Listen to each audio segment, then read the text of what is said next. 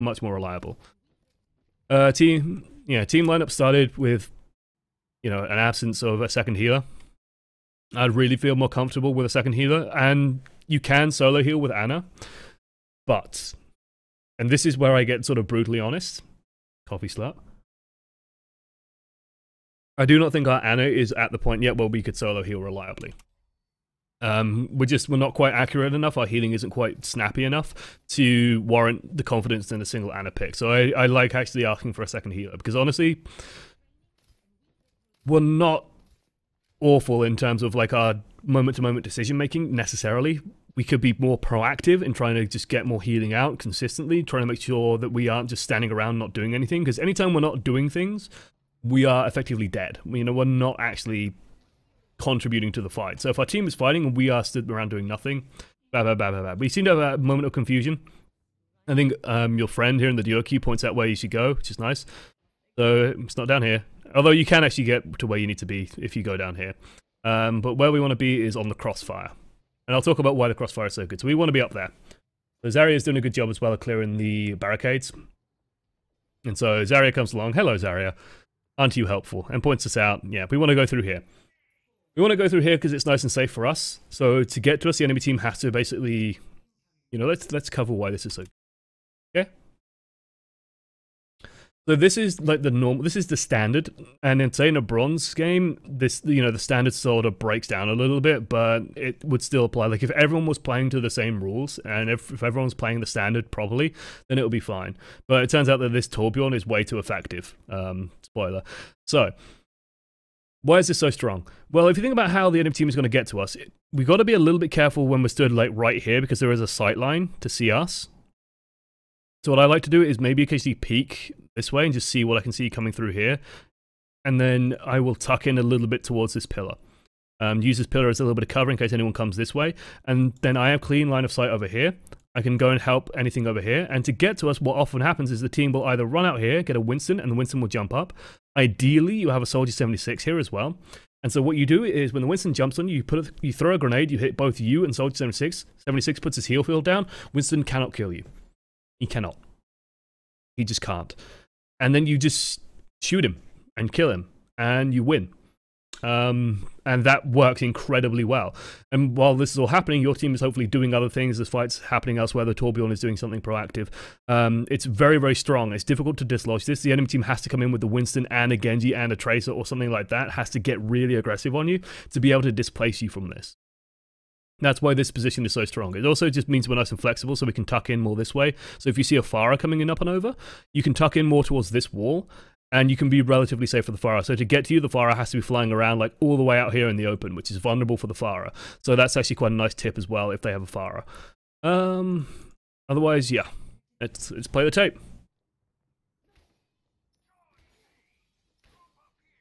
The reason why we clear these barricades is going to become very clear very soon, because I want to point out, like, MVP for the enemy team. I'll really make sure that we're highlighting it properly. This chap. This V here is going to cost us dearly. I wish Blizzard would either make it so that shots penetrate through these, so that when they get hit and destroyed, the shot goes through anyway, or just get the fuck rid of them, because they do block bullets. Good healing on the Lucio. It's a little bit risky to be doing that, but because we haven't seen anything, like the safe play here is just putting a heal grenade on the Lucio. Lucio shouldn't be here anyway. This is not a good position for Lucio to be in, because what this means is if we have to heal him, we have to run all the way up to the edge. And I want to imagine a world where the enemy team has a Widowmaker. If we run to the edge like this, we just get headshot and die. If they have a Soldier 76 down here, we can get shot and die. We have to sort of run out and expose ourselves just to heal this Lucio, who, what the fuck is he realistically going to be doing, right? He's down here, their tank comes around the corner, he fires a couple of shots into them, and then something happens. I don't know. So the Lucio is realistically not doing much. Oh, I can see that people are subbing. It's really annoying because it doesn't drop down unless you hit that share button. So make sure you're hitting that share button so I know as well. Because people are subbing, and I want to acknowledge the fact that people are subbing because it's very supportive and it's very nice. Fuck fences in this game. I saw this and I just thought, what what the hell? And this is just, it broke my heart, because this would have been a really good heal grenade as well. You might have actually managed to get the Reinhardt there. It might be a little bit too late, but I saw this and I just thought, you know, I saw this coming, because you see him, like, he backs off, Reinhardt's stuck in there. We back off a little bit too far, like, away from the fight anyway, so we're a little bit too far now to be able to help. And I see this and I go, he's going to throw that straight at the fence. In my head just goes, yeah, he's right into the fence. He doesn't realize he has to aim it even higher because the fence is in the way, or come in even further. Right into the fence. If that landed, you could have got your Reinhardt, you could have got their Reinhardt. I think you might have got their Orisa and done damage, made them anti-healed. The Torbjorn would have been really effective. Your Reinhardt could have survived. You could have followed up with some healing on him. There's no way that they out-DPS your healing plus Lucio's. Could have completely changed the game. One fence. And you see that he's frustrated about it, and rightly so. Luckily, the Torbjorn is just, like, killing everything. Because he tries to break these. It's a very annoying fact about Numbani. These fences, the sort of the slopey ones, don't break. So these ones don't break. These ones do, and this is why at the beginning of every single game you will see me walking around meleeing every single fence, because if you don't, that happens. And it's frustrating and boring and annoying, and I wish they would get rid of it. There's no better highlight of, like, this is a bronze level game. The fence shouldn't be the difference between people dying and living, but it is. If this Junkrat thinks that he's ever going to get healing, ignore this complete fool. Ignore this complete moron. To heal this Junkrat, you would have to A, drop down, B, run all the way around the back, and then come all the way over here, and then you'd be able to heal him. He ain't getting heals. He ain't getting heals, ladies and gentlemen. If you are in a flanking position away from your team, you ain't getting shit, friendo. Now we're a little bit concerned. Now that the Junkrat bombs on their team are coming through, this is when, like, I want to just draw attention to this. This is when I want to talk about pre-healing. Like, we're just standing here. So we can see the Junkrat bombs coming in. We take a couple of steps back and we're not healing anything. We could just be healing this Torbjorn. We know that the grenades are going to land next to him. He wants to stand next to his turret. If we just put healers onto him, he can actually stand closer to his turret. Now he's scared to go near his turret because he's taking damage. We could just make sure he's that little bit longer. And we haven't even healed him. He's hurt. He's standing in front of us. Why aren't we healing him? Why aren't we healing him? Why aren't we healing him? Heal the man! He's still hurt. He still needs healing. Heal him. It costs us nothing. And I think we're just, I don't know, we're thinking maybe about dealing damage. As Anna, damage is past. Damage was last patch. Damage is gone. Don't ever think about that. I like the grenade down here. That's fine. Like, you see a bunch of people who are orange, and especially if it's someone like Lucio. I don't know if that grenade even hit him. I think it did. But if it's another support and they get to critical, grenade them is absolutely fine, especially on a Lucio, because that makes his own healing sort of a lot stronger in himself. So it's very, very good. So that's fine, but eventually I think he gets healed up by the Lucio. We could have just healed him. We can heal this man. We could have kept him alive there. We don't have to be scared about one Junkrat bomb. And that he goes, "Get down, Mr. President," and jumps his little dwarf self in front of the bomb. We could just heal him. I don't know why we're this scared. We can absolutely heal that. We should be definitely, like, moving around here, scope in to just confirm the heals on this guy. We do manage to get the left click on him, which is impressive. Which is a nice bit of shooting there. And now we can just take our time here. Scope in, fire the shots. In general, like, I will say that you want to be scoping in whenever you get a free moment to just scope in, fire those shots out, and sort of go from there. Beautiful dart. Yeah, beautiful, beautiful dart. I mean, the Reinhardt fucked up. Like, it's luck, but it works. Why is it luck? Because a sensible, sane human being wouldn't drop his barrier here for any fucking reason. I think he might be going for a charge, just judging by the blur of pixels I kind of see. I think this is at about 5K, 6K stream bitrate, so it's kind of hard to make out at times. But the fact that he does it means we get the sleep, we get a grenade on the Lucio. This is honestly a moment for us to scope in and try and hit the Lucio. We should absolutely be scoped in and try and hit the Lucio. Right now we're just left-clicking our Reinhardt barrier. Anna deals 60 damage per shot, has 10 ammo in her clip. So if you fire off all 10, you've done 600 damage. Reinhardt barrier has 2,000 hit points. We need a total of 3.33333333 clips. I think. to get through it. So to empty her, and it anti-fires at just under a second a shot. So 0.9 seconds. So 0.9 times 10. So I'd say it takes, yeah, it'll take a good 30 seconds-ish. Just spitballing. About 30 seconds for us to kill the Reinhardt barrier. Assuming that no one else is helping us. Okay, it's a bit of an extreme example, but we're never getting through that barrier on our own. We've got a purple Lucio who's busy doing Lucio things. He's bouncing all over the place. The value target for us here, when no one's threatening us, we can take our time, we could scope in, shoot at the Lucio a little bit, maybe get a shot or two on him, look for people that might need healing down here as well, because these guys aren't really doing anything threatening, and go from there. We should absolutely be thinking about healing now. We should be trying to maybe get a heal or two on this Reinhardt before he gets out of line of sight. Let's top him off. Fine using the grenade for that, that works. Lucio should now top him off. I'm okay actually with us shooting the Reinhardt instead, because again, Lucio's down there providing healing. And this is honestly, this point is done. We're just now topping people off, building people up as much as we can. And honestly, our accuracy isn't that bad. Like, I'd say, you know, it could always be better, and in terms of like snap shooting, rapid firing out shots, we could be doing a lot more, and we could be a lot more proactive. I'd like to see us use the scope a little bit more, just to be that little bit more accurate. We could definitely use the scope to deal with stuff like this. Like, this tire isn't scary. And I don't understand why we run away from it. You see this? Like, I see this, I scope in and I fire a single shot at it. If we deal 60 damage to it, the turret only has to deal 40, someone else only has to deal 40. It's very easy for us to deal with it. If everyone just takes a moment to just shoot at it, and we just sort of miss the first shot, but honestly, we could probably take our time and fire off a second shot. Nothing is threatening us, we can take our time to do that. It'll take forever for the tire to get all the way over here, and I don't think the tire could even make it that far with the tire up anyway, but that's just me making a judgment call, I guess. The Reinhardt's going in, that's what we should be paying attention to. I do like the fact that we tried to catch the Junkrat, though.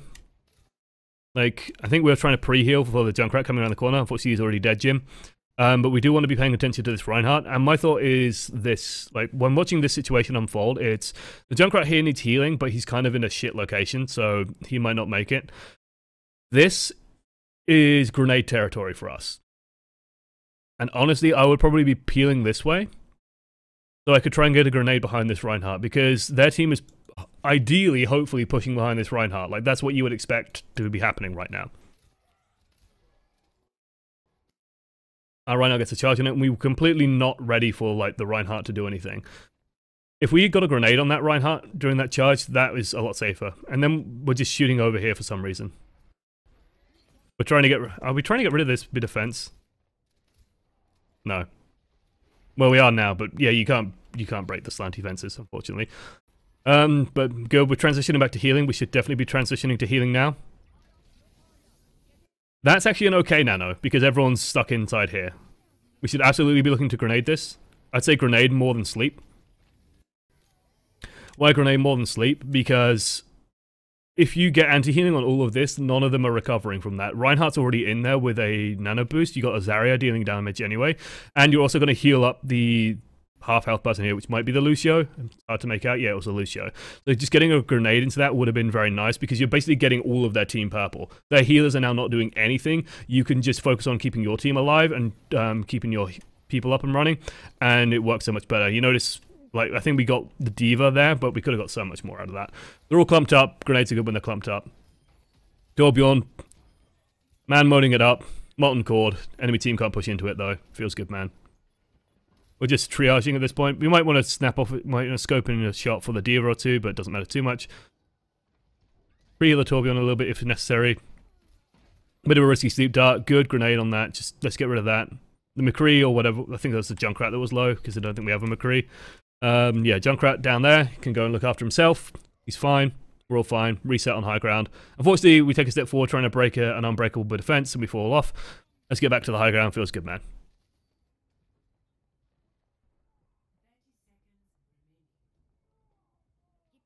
Yeah, I know it's a bit blurry, guys, but I wanted to do this anyway because it gives me like a good avenue to talk a lot about fundamentals. Yeah, I like the fact that we scoped in there just to take a look that way. We missed someone going on the flank, though. It's very important to pay attention to stuff like this. I gave Jimmy a ton of shit for this, so I'll give you some shit for this. You see this blue beam? Might be a little bit vague, but the Torbjorn turret is locked onto something, put a giant blue beam. And you can see over here, there's a peg leg. There's a sneaky, sneaky Australian. Australians often are sneaky, in my experience. Damn criminals, the lot of them. Yeah, Junkrat flanking around the side. We sort of want to be a bit worried about that. And you can see our Tourbillon's going around it. And we're asking about voice. Now's not the time. And then, in the single funniest moment I think I've ever seen in a game of Overwatch. In the distance, get ready for a shock. You see Tourbillon running, and then we go, oh shit, and then have to run away as well. What made me laugh about this was, it reminds me of like the joke, you know, if you see the bomb squad running, run faster. Tourbillon's gone to deal with a Junkrat. And then suddenly, like, this Tourbillon just runs away on half hit points. And it's like, what? Ah! Ah! Ah! Ah! And that for me was just very comical. I don't know. I found that very funny. Because, I don't know, it's just like the Tourbillon running away instead of facing it. It's like, oh shit, we gotta run too. But yeah. That's just sort of us missing that, hey, he was back there. I mean, he only gets the turret anyway. He goes for a turret instead of going for us, which is silly, and then no one gets on the point, because bronze. What would I say to this person? The biggest issue you have is not being active full time. Like if you watch your footage and then you put it next to, you know, and you go and watch, you can watch me play Ana, you can watch better people than me play Ana, like Dummy on NRG, Gale Adelaide, any pro support, I'm sure, playing Ana.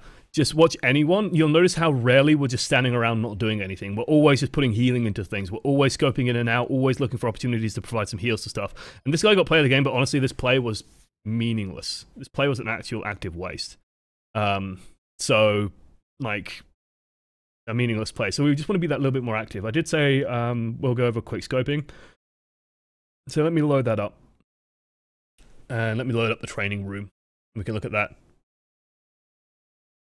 Like the bomb tech t-shirt, if you see me run faster, exactly. Like Tourbillon just comes running out, it's like, oh, you don't want to go in there, run. And then, you know, we're elsewhere.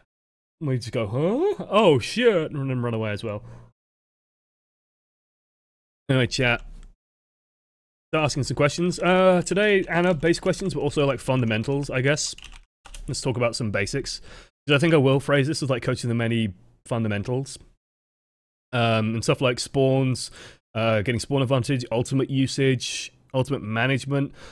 And it's important to contextualize this in terms of like rank as well, because this was very this was bronze rank, right? This is as low as you can get in terms of like the rank steps. And the way you get out of bronze, in my mind, isn't necessarily like huge team plays, right? It's not necessarily knowing about stuff like pressure and ultimate advantage. It is going to be largely mechanics, because if you are just fundamentally better at killing people or healing people, you'll probably climb out of it very quickly. And that's sort of where I stand on that. Let's make sure we're on this screen instead of the other one. Training, practice range. Load at the practice range. Go look at Ana. Use your golden weapon. Never. And so what I mean by like being active is if you watch sort of the gameplay from the coachee today, a lot of it was just sort of doing this. And then you would see like flurry of activity coming out. And then it would be like moving, considering, moving. And it would be, and generally like you wouldn't see movement on the mouse either when they're moving. It would just be like movement, then adjustment on the mouse.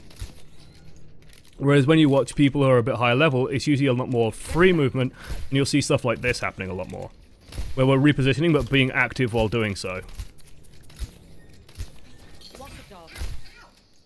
And you'll see us actually doing, like, repositioning and healing at the same time, and then looking for threats and doing things like that. And it's all very fluid and mobile, and stuff is aggressively happening. And for example, if I wanted to get into cover, but I still am worried about these two, I'll be pulling back and healing, and then as I get closer and closer to cover, I'll be scoping in more and more and more. Sort of getting into cover and then scoping in and just relying on the scope to do the healing. Then go, oh god, there's a threat, sleep it, pull out. Hey guys, there's this thing over here. Oh god, oh god, oh god. Oh no, Genji's there. You know, nano boosted. Ah! Roleplay. This is all very loud as well. I apologize if we're just blowing your ears out, because I just blew mine out. It probably wouldn't sound too bad to you. It's very loud in my ears because of me changing my volume settings. Right, coaching time. Let's